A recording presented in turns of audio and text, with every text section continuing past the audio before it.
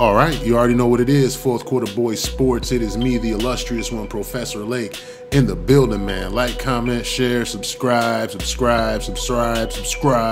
Be a Fourth Quarter Boy for life. Hit that notification icon for me, dog. Get notified every time I flip out a video. So today we're going to talk about Chicago Bears, trying to fill some holes. Ryan Poles, filling them holes.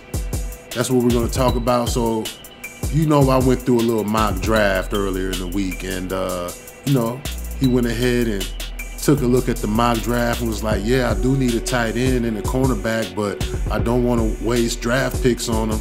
So let me just go ahead and sign Tavon Young, cornerback from the Baltimore Ravens.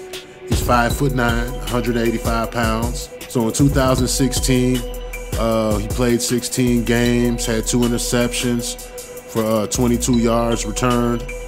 His longest return was 16 yards. And he had a fumble recovery as well. 44 solo tackles, 53 in total, 9 assists, obviously 2 tackles for loss, 1 quarterback hit. But it said, that he had a couple seasons where he missed a lot of time. I think that's in 2017. It doesn't even look like they have any kind of stat for him at all. 2017, I believe he was injured, and he also missed a lot of time in 2020. But last year, he was able to put together a full season. He started 7 games last season, mind you, just to keep that in mind when you're talking about health. But I looked at his tape, and, for a little guy, he's real sticky. I mean, he's not the type of person that's going to be burnt I want to say for a lot of yardage, but I don't see a lot of receivers getting a whole lot of separation at what I saw on tape.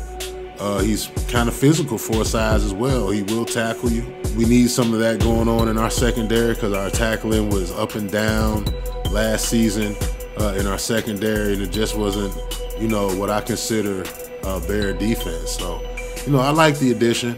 The fact that he's been in the league this long, I would think that he has some veteran experience that maybe a rookie doesn't have when they come into the league.